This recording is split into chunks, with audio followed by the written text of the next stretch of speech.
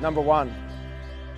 I think this America's Cup has had some of the most amazing racing. It's incredible the performance of these boats and incredible the ability of what we can do with these boats. Now, I think the race that's going to go down in all-time history was the race we had against Team New Zealand in the round robin series. We had 9 lead changes, dial downs, penalties involved, crossing, downwind by inches, and it's exactly what the America's Cup should be like.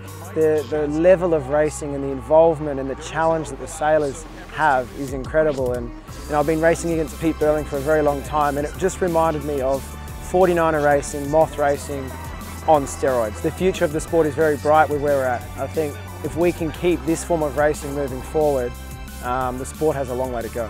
Bottom line was, it was one of the most dramatic races we've ever seen, if not the most dramatic race we've ever seen.